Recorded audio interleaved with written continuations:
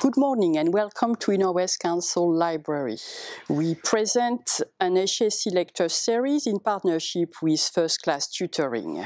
But before all, I would like to acknowledge the traditional custodian of the land on which we produce this series, the Gadigal and Wangal people of the Eora Nation, and show my respect to their elders past, present and emerging, and to all First Australian watching this series with us. Enjoy and good luck for your exam after a very, very hard year. Hello, my name is Anthony Chidiac. I'm a teacher at Patrician Brothers College Fairfield, and today I'll present you a talk on HSC English. HSC English is different to the other examinations that you'll encounter. It covers three particular areas. It could be English Studies, English Standard, and English Advanced. Today, I will focus more on Paper 1.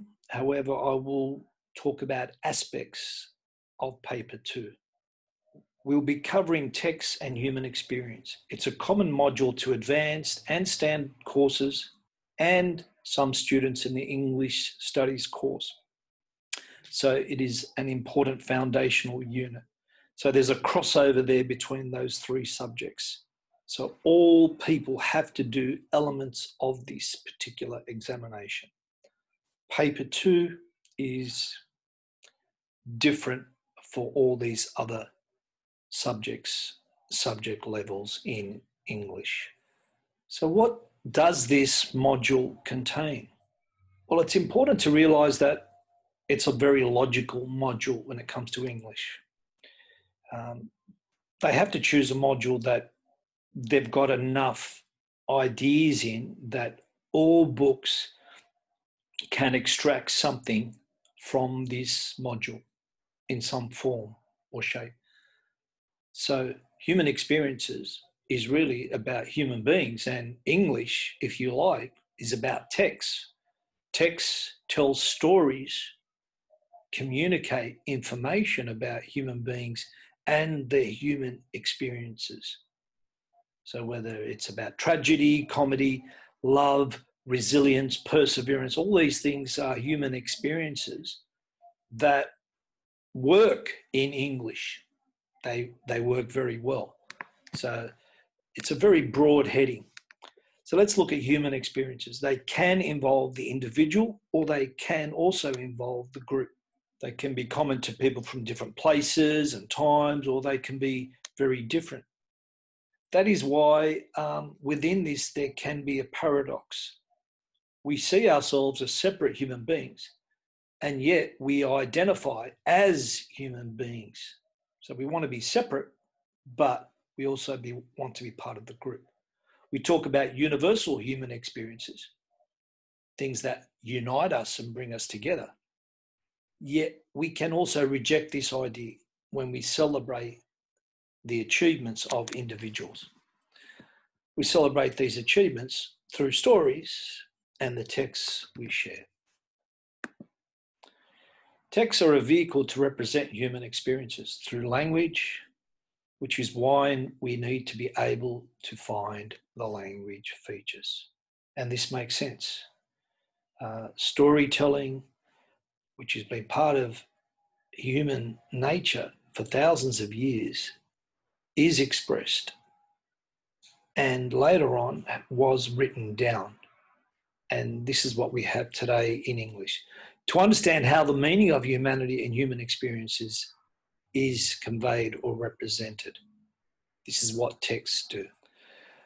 The module says that you, the students, need to make increasingly informed judgments about how aspects of these texts, for example, context, purpose, structure, stylistic and grammatical features, and form, shape meaning. So, put simply, the text itself and the features within the text bring about a certain meaning. You need to understand the text to be able to talk about the ways or parts of that text that work together to capture our human experiences. Does it work? Yes, it does. But are we looking for the right things within the text to extract this information? So most of us will read a text, we'll know the storyline, but we need to go much deeper into that text to get a holistic understanding of that text. Once again, texts are where we find these paradoxical ideas captured, with some texts celebrating individuality and others saying it's better to be united. We are a team. Now, when we study texts in this module, we look for what the text is saying about humanity. What does the text value? Is it the individual or the collective experiences? Is it a group of individuals that come together? How do our experiences affect us emotionally? What impact do they have on us? What human quality do we find in a text? Now, I said before, we do find plenty of human qualities in a text. If we do not find a human quality in a text, it's probably not a text or not a text of quality. Some further questions that we need to consider. Now, these questions are important because the more we look at them, the more we start extracting the deeper levels of the text. We explore them. What motivates a person? We also need to ask, how does the composer use language to convey this meaning? How does the style, structure, and grammar of the text speak to us about human experiences? What is the composer's purpose in telling us this story in the context in which it is produced and consumed? Produced refers to when it was composed, put together by the artist or composer, and consumed refers to when it is being read. How do we take that text in? What do we get from that particular text? Let's do this activity now, and just to help us explore some of these ideas. List 5 beliefs about humans that you think everyone believes in. They're universal ideas or principles. And the second one, write a belief you have about humans that may not be common to everyone. So I'll give you a few minutes to ponder these questions and these activities. And you can use your book or your prescribed text to help you.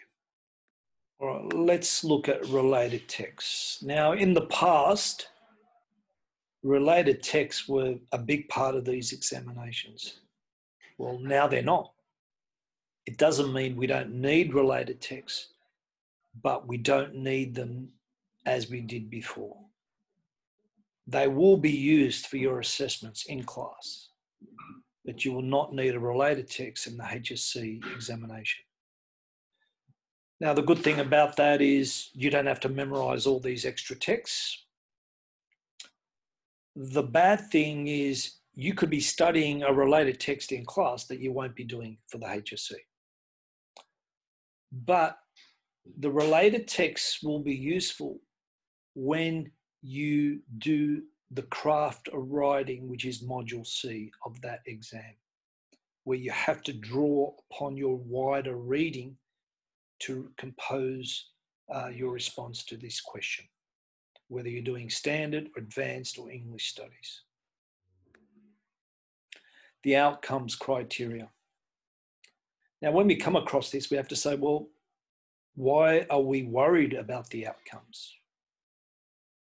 Well, the answer is we need outcomes because outcomes are what they use to put the exam together, to put the syllabus together, and finally to mark us as students. So if we understand the outcomes very, very well, it means we can give the outcomes what they're asking of us. That means we're on the same page as the examiners, and we have that insight already. So we could be writing a lot of things in our answer that are basically missing the target. They're missing the outcomes. So we need to understand them. Let's have a look at these outcomes for texts and human experiences. All right, there's three of them. It's to demonstrate understanding of human experiences in texts.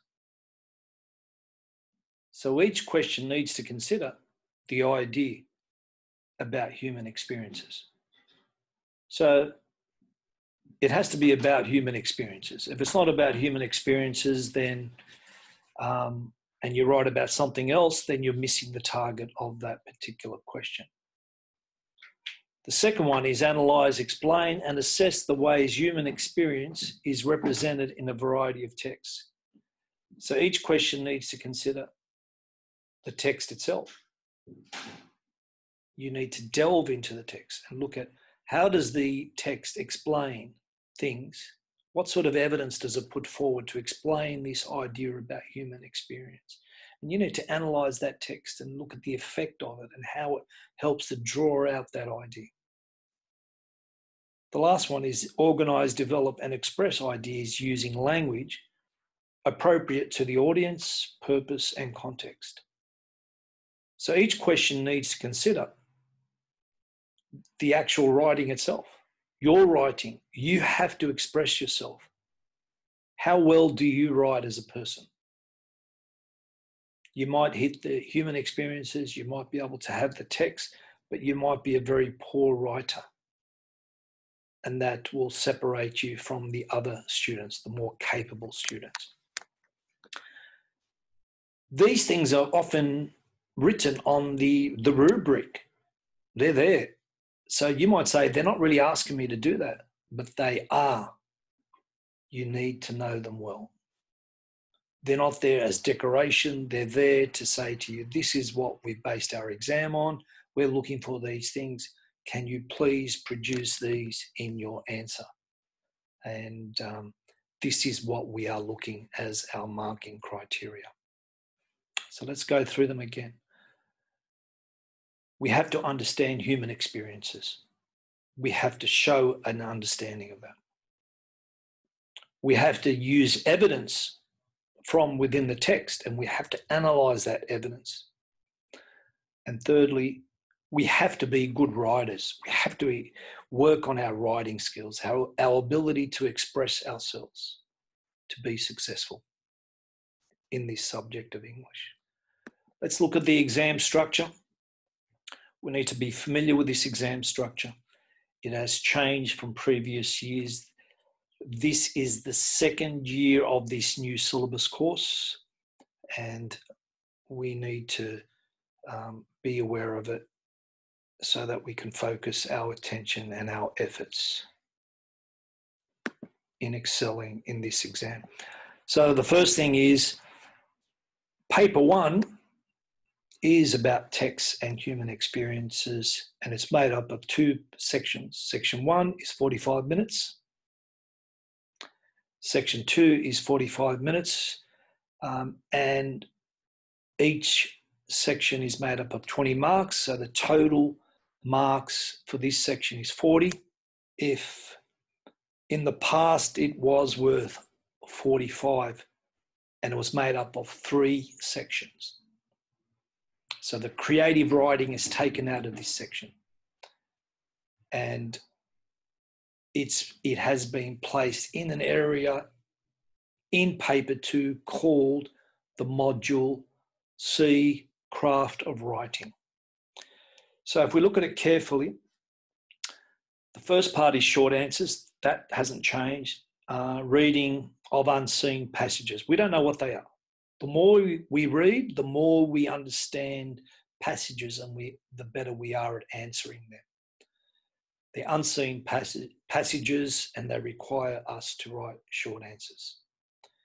Now, it's different for each course, with some questions crossing over between standard, advanced, and English studies.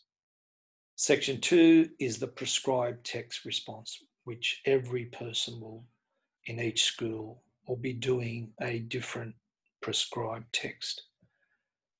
Extended response, usually an essay on your prescribed class text. The same questions will be there for all courses in that last question. It's a generic question which will allow you to talk about your own text. Paper 2, which I'll cover some parts of today just to give you an overview of it.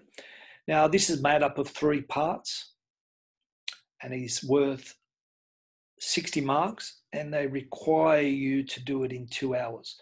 So each essay, if you like, or extended response, and there are 3, Module A, Module B, Module C.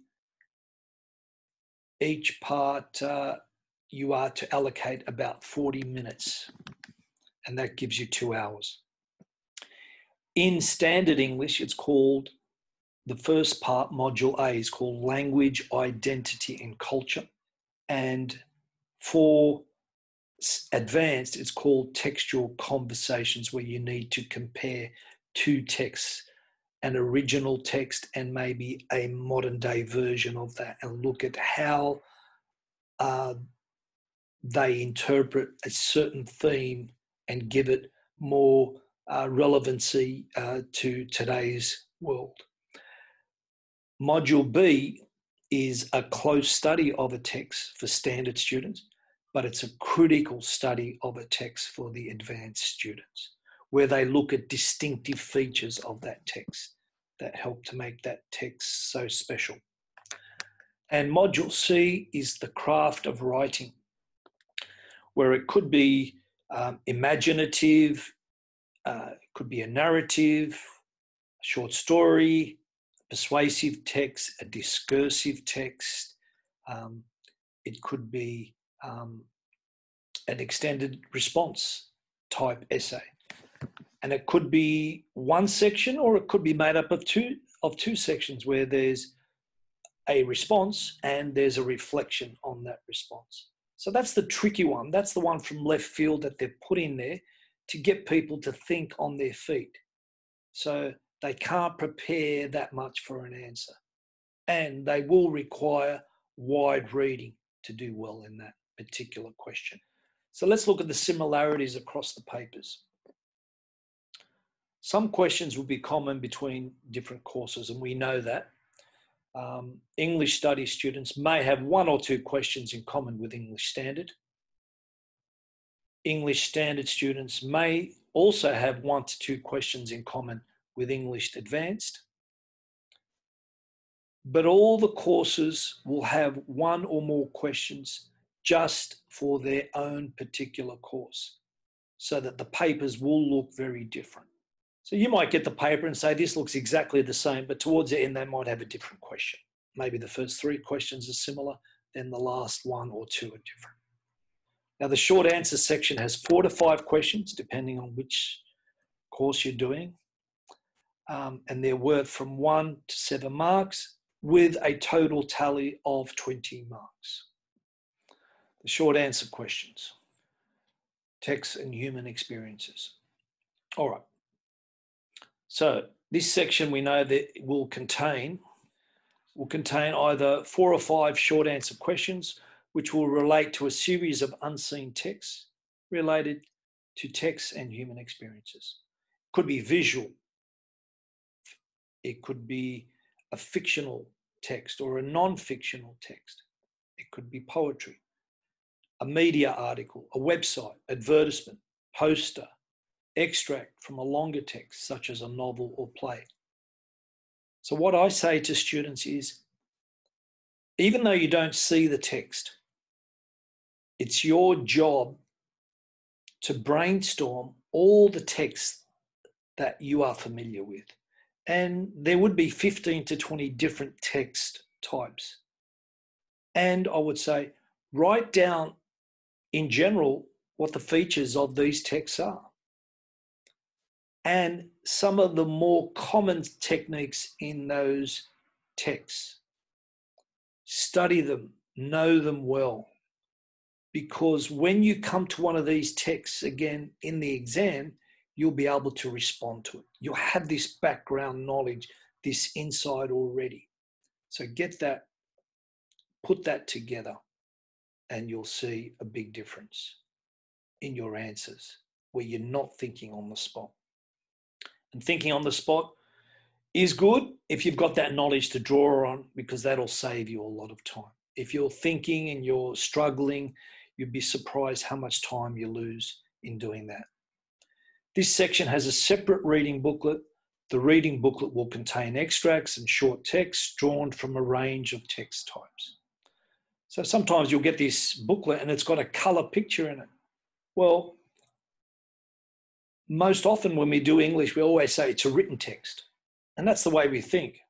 But there are some texts that are visual. So the question I ask is, are you familiar with visual techniques such as layout, such as vectors, salience, all these things that don't always come to mind when we see a visual text, because we're so often have in our mind the idea of a written text.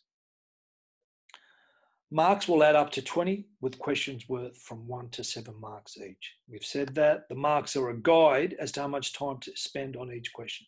So if they're worth 1 mark, well, we won't spend too much time on that particular question. If it's worth 5 marks, then we will spend a bit more time, because that section has 45 marks to it. So if it's worth 5 marks, we might spend 10 minutes on that particular question. So we have to work out a way of working through that system. So the way I look at it, it's 20 marks. If it's 20 marks and we have 45 minutes, each question is worth 1 mark. So we should be spending about 2 minutes per 1 mark question. And that's a rough guide. Questions may start with directions such as identify, describe, analyze, explain, or compare. And they're listed from the easiest to the less easiest questions. So you need to know what identify means. That seems like a low order type question. As opposed to analyze, which requires more detailed description. While questions may focus on a single text, you may also be required to compare more than one text in response to a longer short answer question, if that makes sense. That means synthesis, bringing ideas together from different texts. Short answer questions. The questions may start off with the word how. Now that means there has to be language analysis. How means how do they do it? What tools have they used? What techniques have they used? The questions will use words from the module description like paradoxes, anomalies, inconsistencies, representation, or storytelling. So know what every word in the module description means and how it applies to particular texts. So they're words that aren't easy, because what they do is they cover complexities. They often cover 2 or 3 things, and they're 2 or 3 things that have to be weighed up to come about with a response. And that's not an easy type of question. So look at those. Look at some ideas about human experiences and have them ready. Have them at your fingertips. The questions may focus on a specific aspect of human experience, such as arriving in a new place, communication, shared or individual experiences, family memories, relationship with the land, loss and hope, relationships, values, creativity, and so on. You will need to work on developing your ability to locate the relevant ideas in the text and identify the features of language, whether it's visual, spoken, or written, that led to this particular understanding. The key ideas for short answers. or questions. So these are some of the questions that you need to think of and have at the back of your mind. How do texts explore individual and or collective experiences? So it's no use going to an exam and saying, well, I'll just go there and I don't have to study for the unseen because I'll go there and just see what they ask me to do. Now, you can't do that. It's better to go there with an understanding, or if you like, a prediction of the questions. So what constitutes an experience, for example? You need to know that. Is every event an experience? Does experience have to involve a change or process? Can the term experience simply refer to a key moment? Do we constantly have experiences, or does experience have to be formative or memorable? What quality of emotions are explored within the text? How does storytelling help us to understand different lives and cultures? So storytelling is important. Human experiences are important. And these are some of the questions that we're getting, and we need to look at a couple of past papers and understand them, and let us go through them and prepare ourselves for this examination. Techniques for short answers. I want you to think about some techniques for short answers, and then I'll continue with the next part of the talk. Okay, so we're looking at techniques for short answers. So short answers, different to an extended response, require us to succeed in smaller chunks, and therefore we have to make quick decisions about which ones do we attack and spend more time on, which ones do we hold back from. We also have to have a body of knowledge that we can draw upon. We can't just assume that we'll get this question right. If it's worth 2 marks, it wants something substantially more than a 1 mark type question. And it might require some evidence. So let's look at some techniques for short answers. The first thing is, everyone in this examination has 10 minutes of reading time. So it's very important that you use that time wisely. Now, 10 minutes is given because there's a lot of reading to get done. Now, we can read something fairly quickly, but we need to read it so that we get an understanding of what's going on. I always say, when you read something, always do a quick scan and say, okay, what text type is it? Let's look at the heading. Let's get a feel for what it's about. Then we do a closer reading. So a quick read just to get our finger on the pulse. The second read is to actually read with a more critical lens as we go over the text in view of the questions that we have to answer. So we need to focus firstly, and sometimes I might have a fingernail and I use it to mark the paper if there's something that catches my eye, but I'm not allowed to use a pen. So we open the reading book next to the questions, we have a look at it, and we take our time. We read the questions as well. So when we go over the close reading, we know what we are actually looking for. We look at the marks allocated for each question and organise the time proportionately. Obviously, if we have a question worth 1 mark, we spend less time on it. If a question's worth 5 or 6 marks, we spend more time on that question. I call those questions the discriminator questions. They're there deliberately to make sure that the top students get the most marks, the average students get a middle of the range mark, and the weaker students get a lower mark.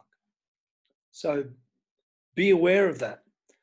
They've deliberately made those questions to target certain students and to make the exam fair, because some students need the opportunity to stretch out and show how good they are.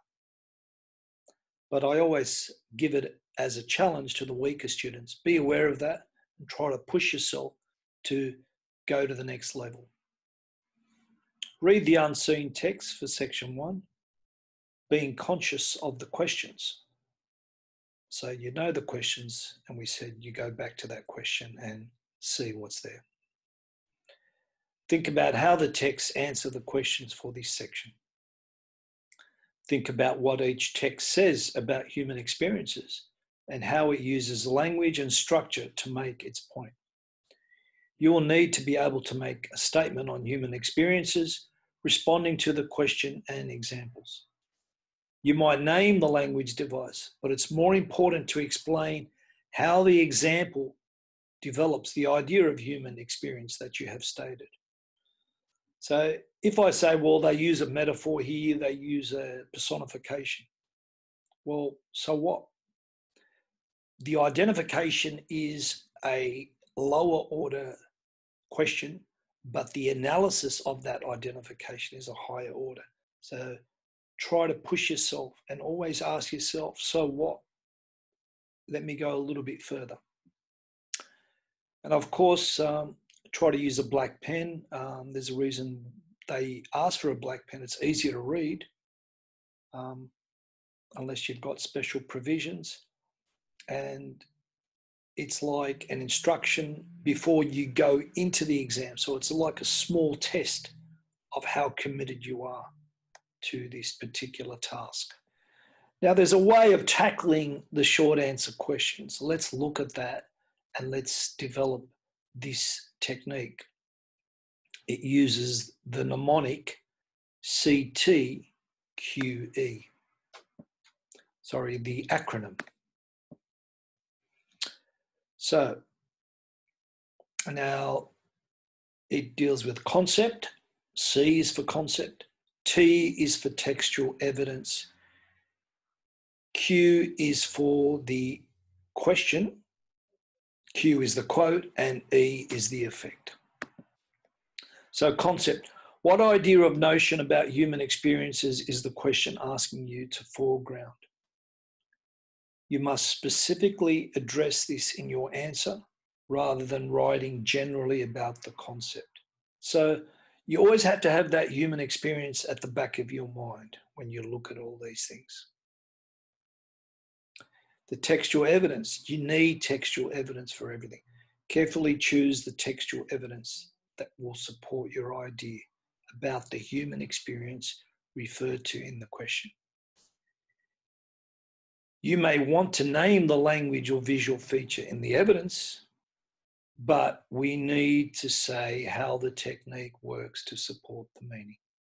So, concept, textual evidence, quote, and the effect.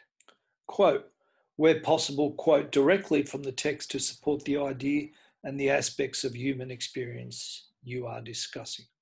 So, a big part of English is quotes. Have your quotes, because they will always say, where did you get this idea from? Where did it come from? It has to come from somewhere. You have to put your finger on it. Now, the examiner knows that it's there, but you have to prove that you know that it's there. Effect. What meaning is made by the composer's choice of the language visual feature? What might it affect in the eyes of the responder? How does it communicate your ideas? Make sure your explanation of the textual evidence links directly to the notion of human experience referred to in the question. Do not necessarily have this in the exact order, CTQE, so long as it's there somewhere embedded in your answer. So let's look at some sample questions and answers. So a sample question could be, how does the poet capture the human experience of learning about the world around you? So let's look at how this person answers that. In this poem, Atwood expresses the importance of learning about the world, which she imparts in the tender tone apparent to a child. Atwood uses second person in You begin this way. This is your hand. This is your eye. This is your mouth. To convey the importance of knowing about yourself before you move into the world. The importance of individuals understanding the reality of conflict, hardship, and destruction in the wider world are conveyed through vivid color imagery in You Are Right to Smudge It That Way with red and then the orange, The World Burns. Atwood ends the poem with tender, tactile imagery, suggesting that it is important for individuals to be gently guided to appreciate the beauty and complexity of the world. This is your hands. These are my hands. This is the world. So you can see that answer, how it has the concept. It has a quote. It has the effect. And it has the evidence. We need all those things. It's a very thorough response. And it's a response that you can do if you start practicing writing this way by looking at past exam papers. Another way we should look at is good sentences, because we saw in the rubric that third section is how do we organize our writing? So let's look at some examples of good sentences. Sometimes we're just so used to writing in such a way, and no one's ever pulled us up about our writing style. But sentences are really the building blocks of writing. So let's have a look of our sentences and what makes a good sentence. I'll give you a few minutes just to have a look at that. So someone's come up with this idea of dias,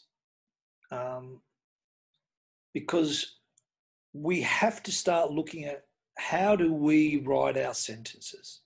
Are we operating from the most basic level, or are we going to the highest level? So they are description, interpretation, analysis, and synthesis. That's where we get the word dias from. Description is simply telling the reader what the text is about.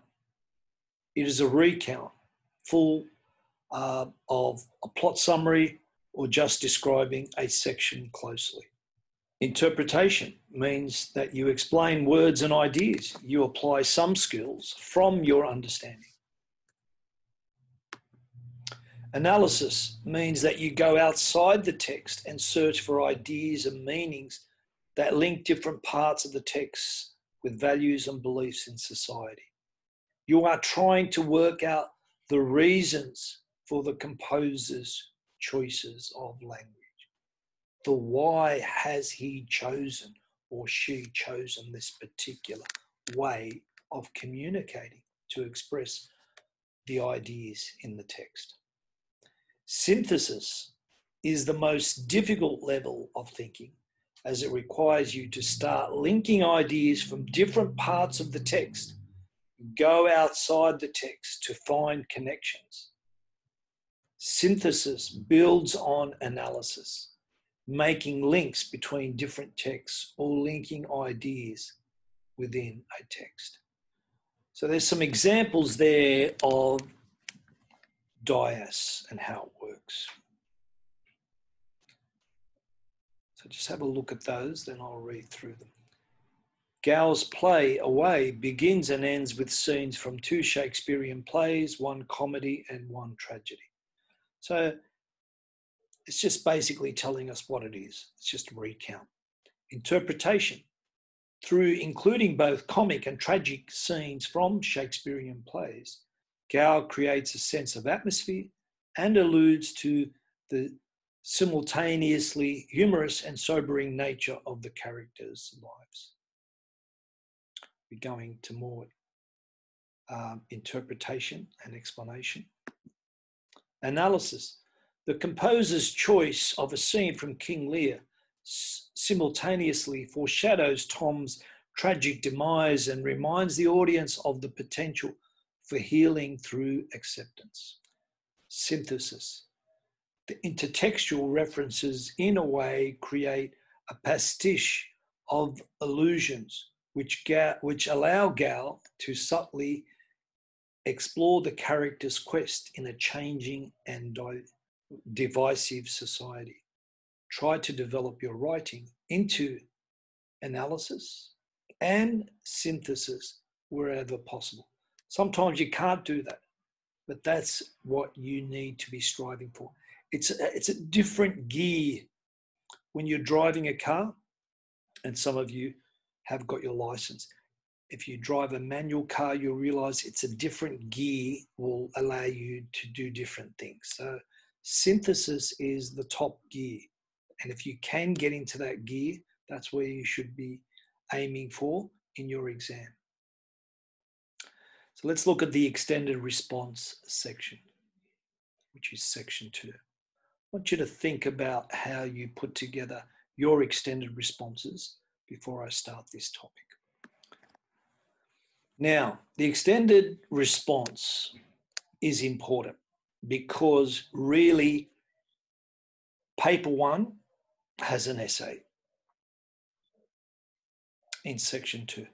Paper 2 is made up really of 2, possibly 3 essays. So we're writing potentially 4 essays in the English exam. So we need to know how to write extended responses.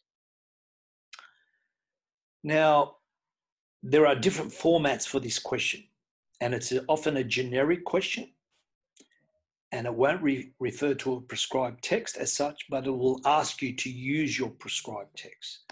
So the question may be about this specific text, about the form, or arising from a statement. Now, let me clarify. A specific text could be or would be there for paper 2, modules A and B, where they will refer to a specific text. But for section 2, it'll be more a general question that is asked. So in this section, I will cover aspects to do also with paper 2 to help you with the writing of essays. Now, there are different question formats, so let's look at them and we'll look at some examples of some questions so we're familiar with these formats. There is discussion of a general statement. All right. Now, this question may start with a general statement or quotation, which relates to texts and human experiences, and a second statement directing you to what is needed to be answered. It could be thematic in nature or ask you to examine an aspect in the module description. For example, texts reflect the lived experiences of diverse and vibrant individuals. Discuss this statement in relation to your prescribed text. So it's fairly general, as you can see. It's really saying, tell us what you do know about this topic. It's not there to trap you as such. It's there, it's an open-ended question, and it's asking you to write down as many things as you can.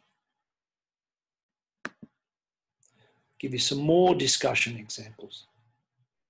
Stories help us to understand different societies and ideas. In doing so, they encourage us to challenge and reflect on our own beliefs and values. Explore this statement with reference to your prescribed text. Human behaviour is often paradoxical. Once again, these words are emerging, and inconsistent, because every individual has complex motivations. Examine this statement with close reference to your prescribed text. So you can see this idea of human experiences, human behaviour, the paradoxes, the challenge, all these things in the theme are coming out in these questions. So you need to be familiar with them.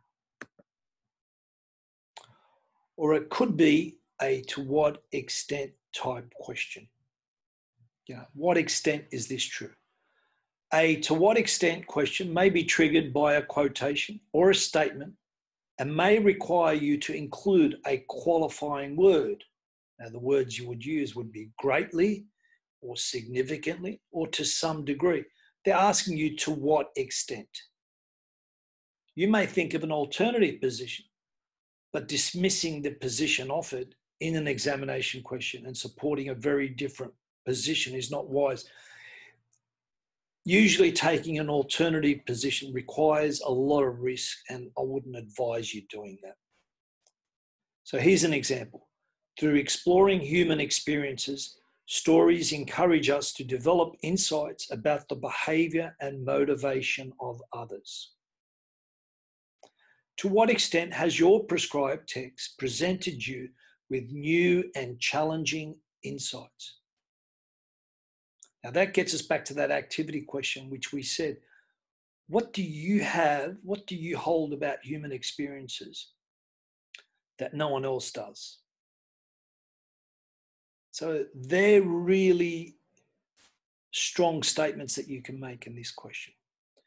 To what extent has your prescribed text encouraged you to reflect on how individuals change and develop due to their experiences?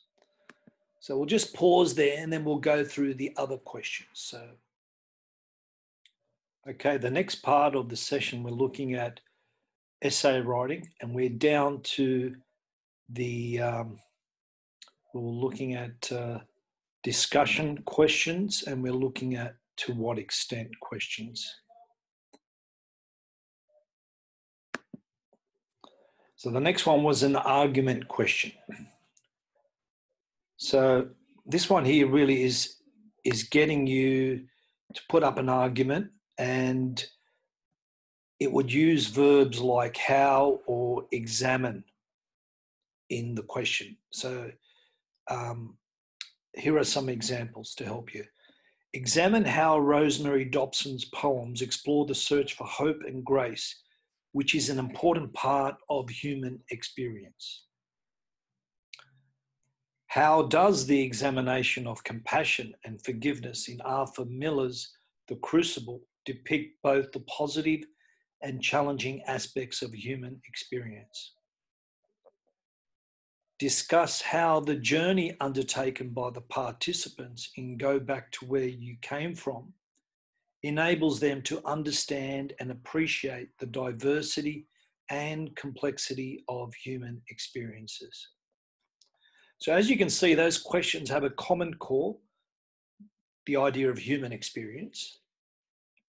So how, it could be, how is this seen in the text? So what is the particular aspect of human experience? How does Rosemary Dobson explore it in terms of giving us ideas from the poem and showing us what techniques she uses? So how means a development, and it's also telling us, show us evidence which makes that writer or composer effective in what they do. And the next one is question about form. Another possibility is a question that explores specific aspects of textual form in relation to your prescribed text. They could be general or specific to your text. So, how has the textual form influenced the ideas, values, and attitudes presented within your prescribed text? So, that's an easy question, probably for modules A or B in paper 2. The other one is more specific to human experience. However, it'll often be a generic human experience. But let's have a look at the next one. Shakespeare's The Merchant of Venice examines the human experiences of rivalry, romance, and loyalty. How are aspects of comedy used to comment on social attitudes? Last one, How does I Am Malala use a powerful first-person narrative voice in her autobiography to explore the author's experiences of oppression and empowerment? So what we're saying here is these are the types of questions you can get, and you can get them in paper 1 or in paper 2. If it's specific to a text, it'll be in paper 1. If it's specific to a text, it'll be because it'll say refer to your prescribed text. But we need to be aware of the different questions that we will be receiving. So once we are aware of them, we can start preparing for these types of questions. Then there's language device questions. A specific language feature within your text could be the focus of the question. So you can see you have to be ready for everything. That's really what they're saying. How does Orwell's 1984 use setting to represent the collective human experience of living in a dystopian regime? Discuss Daldry's use of juxtaposition in the film Billy Elliot to portray the struggles and challenges experienced by the protagonist as he is confronted by new experiences. In Vertigo, Lowry uses imagery to vividly explore the natural environment and its effect upon the character's personal growth. Discuss how the setting enhances the portrayal of human experiences.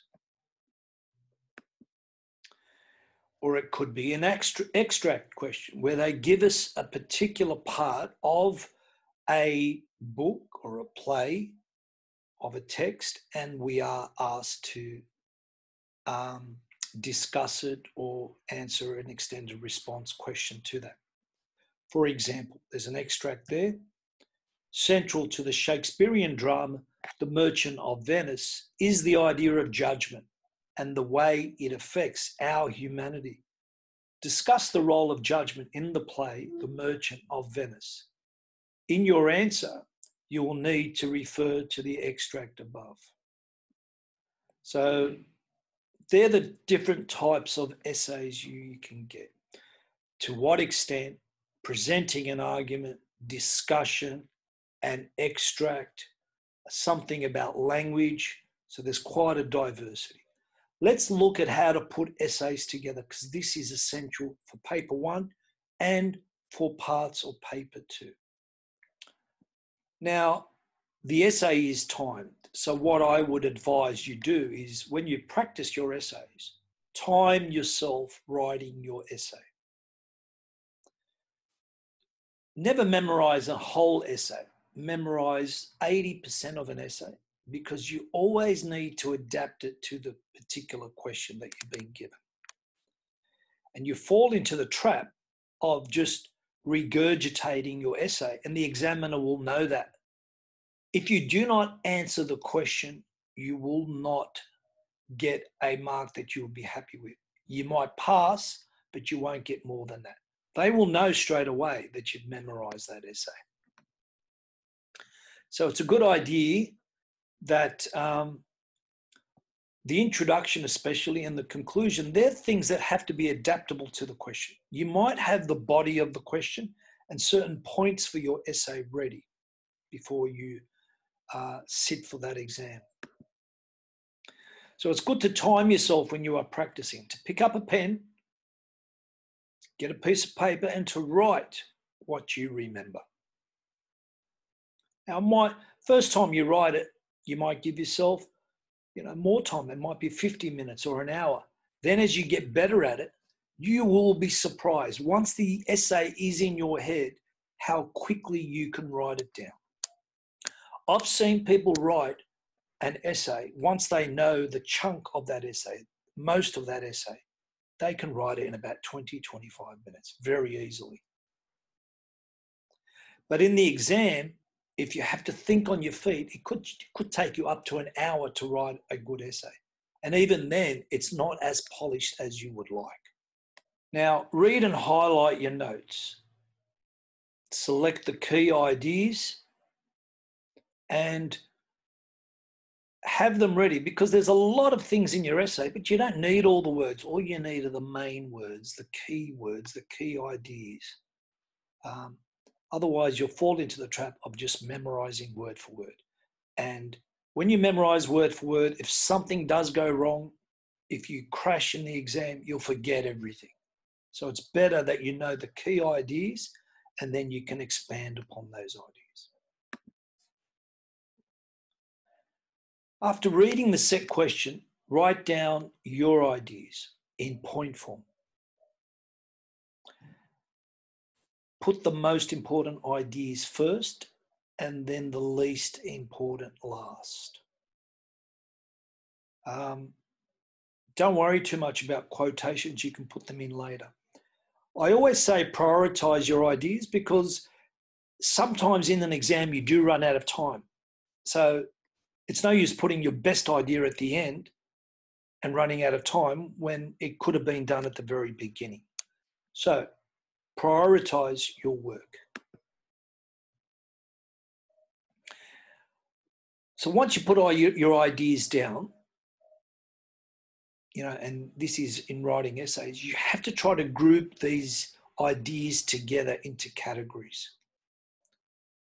Because some people say brainstorm. Brainstorm's good. It puts all your ideas out there on paper, and you need that as part of essay writing in general.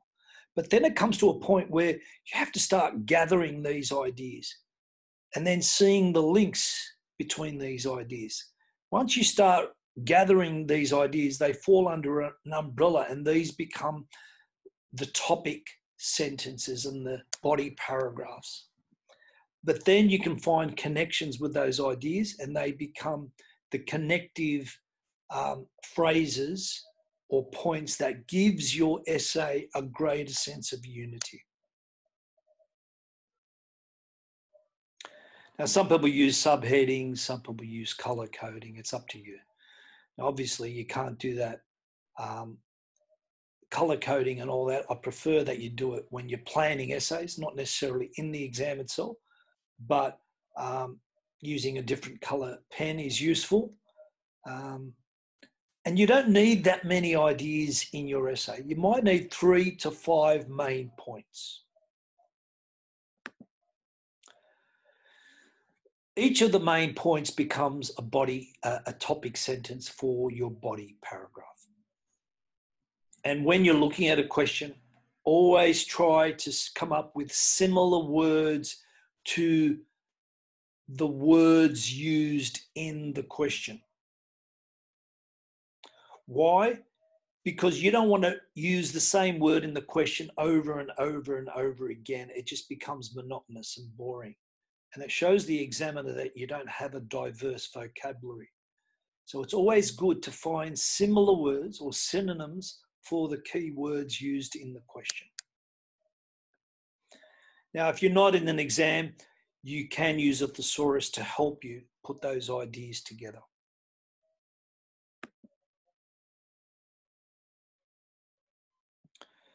So in an exam itself, you've got 40 minutes, but I also believe in that 40 minutes, you need to spend some time planning. The best essays we have are when people plan their ideas and they put their ideas together. So planning gives the essay more polish. So what do you do? What do you take with you in the exam? You need to take quotations and key themes. So what I tell people to do, sometimes, if you've got the quotation and you know it, the first thing you should do in the exam is write the quotations out. So they're not floating around in your head and creating confusion. You also need to have specific events from the text which relate to what you are studying, relate to the concepts that you are studying. Then, of course, you have to adapt these ideas to the question. The question doesn't have to adapt to you, you have to adapt to the question.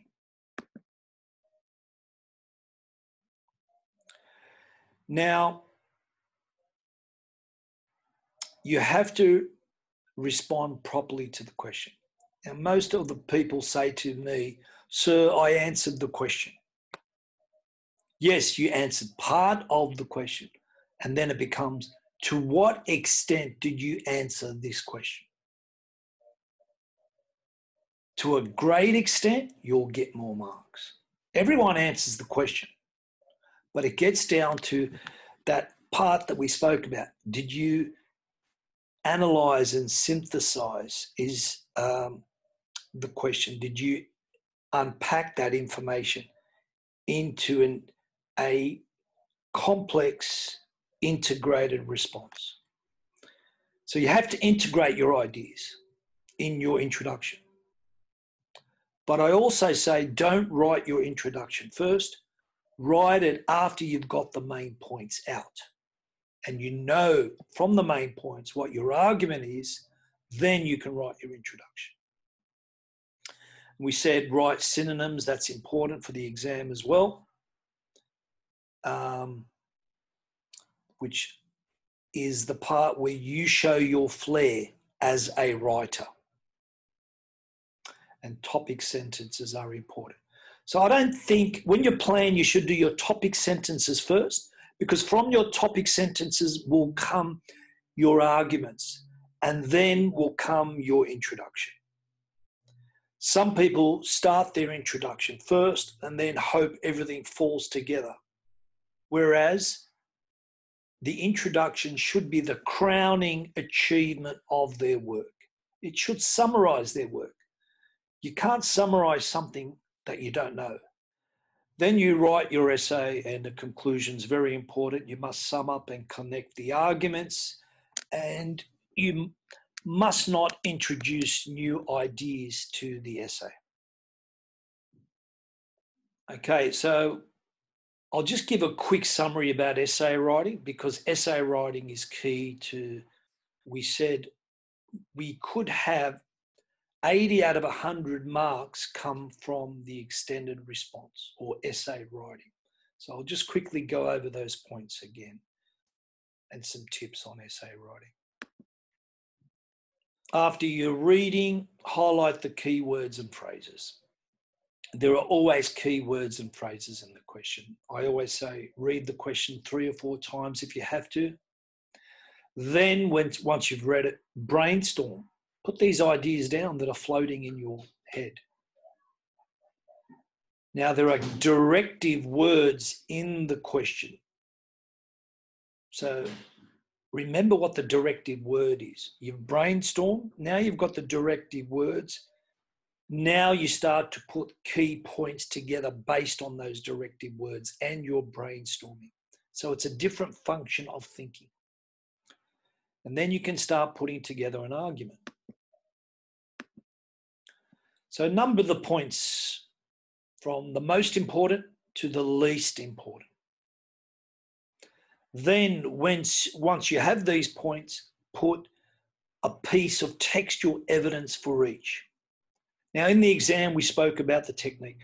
Put your quotes down and all your ideas, because that gets it out of your head. Now your brain can concentrate on putting these ideas together, not juggling with evidence. But the evidence will be there for you to see and use as you see fit. Then, once you've got your points numbered from the most important to the least important, then put your thesis argument together. Put your argument, and your argument will sound more confident because you've gone through the points, you've gone through the evidence, and you'll say, yes, I know I put this point, but I can back it up with this particular piece of evidence. Now you're ready to do your introduction, and then you can do your conclusion. So your introduction is like the top bread roll of your hamburger bun, and your conclusion is the bottom bread roll of your hamburger bun. So I hope these slides have helped you. There is a lot to this course, and it'll only come with practice, but these questions and an understanding of these questions and the rubric should put you in great stead for this English exam. Good luck, work hard, and if you put the hard work in, you will achieve the results. Take care.